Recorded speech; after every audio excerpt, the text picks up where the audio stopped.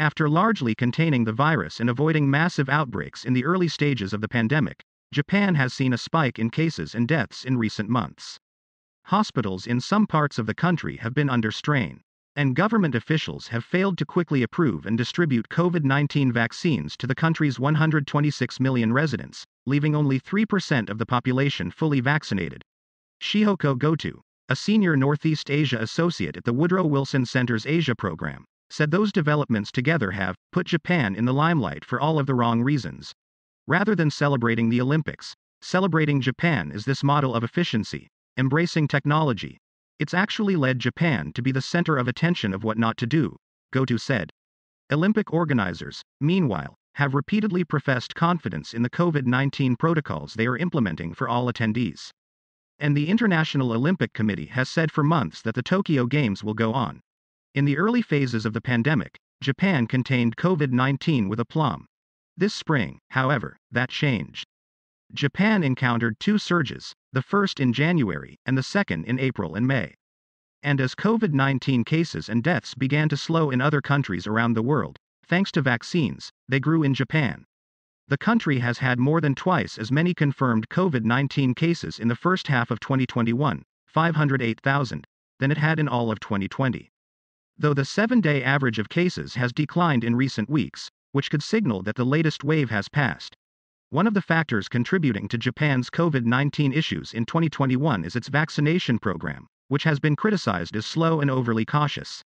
The Japanese government did not approve a vaccine for distribution until mid-February, several months after countries like the United States had started inoculating their most vulnerable populations. As a result, Japan is lagging behind its peers on the vaccine front, with only 3% of its residents fully vaccinated. Japan had more success in the first phase of the COVID-19 pandemic, said Michael R. Reich, a professor of international health policy at the Harvard T.H. Chan School of Public Health. And it has not had as much success in the vaccination, either the approval or the rollout phase.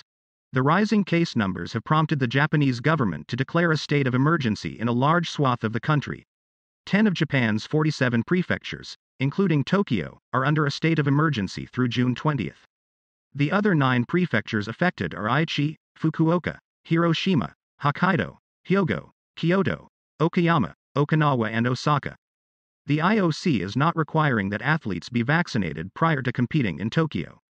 But it has indicated that more than 80% of the stakeholders in the Olympic Village this summer will have received their shots before they arrive. It is still unclear how many athletes from each country will be competing in the Tokyo Olympics, but many of the nations that usually bring the largest delegations have also vaccinated a sizable chunk of their overall populations. 8 of the 11 countries that brought 300 athletes or more to the 2016 Olympics in Rio de Janeiro have vaccinated at least 10% of their citizens. Mike Krzyzewski on passing up coaching in the NBA, Olympic team, LeBron James, the Herd Chris Broussard. Without Joel Embiid, the 76ers won't have enough firepower against the Hawks, Bucks and Nets undies puted Chris Broussard. Kawhi Leonard gets the Lions' share of blame for Mavs' 3-2 series lead. First things first, Brad Stevens promoted to president of basketball ops as Ainge retires Sixers star Joel Embiid diagnosed with meniscus tear, considered day-to-day coaches. Players call out NBA fans' bad behavior report. Lakers assistant coach Jason Kidd a candidate for Celtics head coach job. Grizzlies Jazz Game 5. Live stream, lineups, injury reports and broadcast info. Skip Bayless. I'm shaking in my boots, but I'm taking the Clippers in Game 5. UNDISPUTEDNBA announces that 353 players filed as early entry draft candidates. Watch. Jason Tatum scores 32 points, 9 rebounds in Game 5 loss, 6-1. Marc Gasol. Lakers have plenty of confidence to win without Anthony Davis. Chris Broussard.